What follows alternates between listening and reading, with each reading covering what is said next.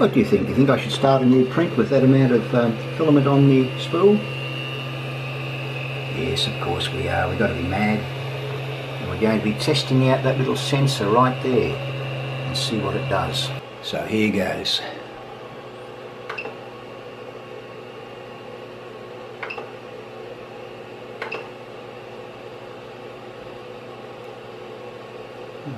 Files, and which one will we go with?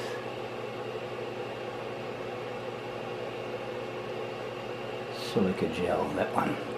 Yep, we'll print out another one of those. I need it. We're coming up to the critical bit now. As you can see, that's the end of the spool. That's the filament itself disappearing in there. I haven't done anything at all to it. That's exactly how it came off the spool. Had a little kink in the end, so we'll see what happens. So far, printer's still going, and I'm guessing once it gets through to the other side, the printer will stop, or so the theory goes.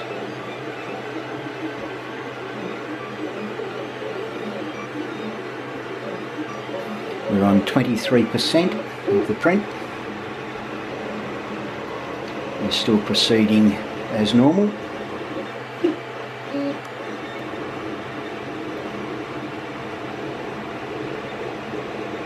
That's exciting, isn't it? Can't see a darn thing. Okay, now there it goes. Beautiful. What's just happened? The hot end has returned to home position, and I love this little message down here. Error, change filament. So that's looking pretty good. I'll do that now, and we'll see what happens when we resume the print. So let's see what happens now. I've just put some new eSun PLA Plus black filament in. So I'll press this again and down to resume print. And with a bit of luck, it will proceed and continue where it left off.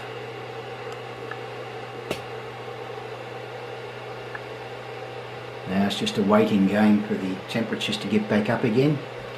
As you can see there, the black filament's coming through perfect. So the filament sensor works absolutely magic. Cannot fault it. And there we are with the resume print filament sensor. That's the time taken to print, and as you can see, it's looking pretty good at this stage. One really good advantage of having a filament sensor fitted is as the filament goes through and pops out the other side here, you've got this bit of a gap between it and the extruder motor itself. Now once the sensor realizes there's nothing in there and it shuts down the system, you can just simply pull without any effort whatsoever the filament back out through. You don't have to worry about it getting into the extruder head itself, and it's a pain in the tail, you know, dismantling the bowden tube on the other side and, you know, mucking around trying to get the stuff. So you don't have to do any of that. So the filament sensor is absolutely amazing. I'm very impressed with it. Thoroughly recommend anyone who hasn't got one, consider putting one on. They're well worth it. And of course it comes stock standard with the CR-10S, so yep, that's a definite bonus, definite plus. And there's the finished product. So it printed out pretty good. I'm quite happy with that.